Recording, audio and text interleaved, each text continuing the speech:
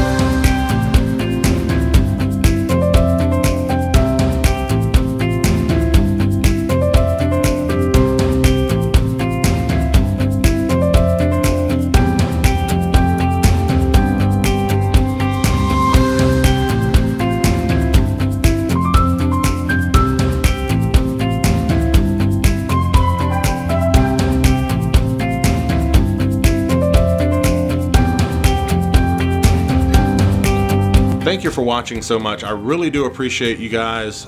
If you are not a subscriber to my channel, please go ahead and hit the subscribe button.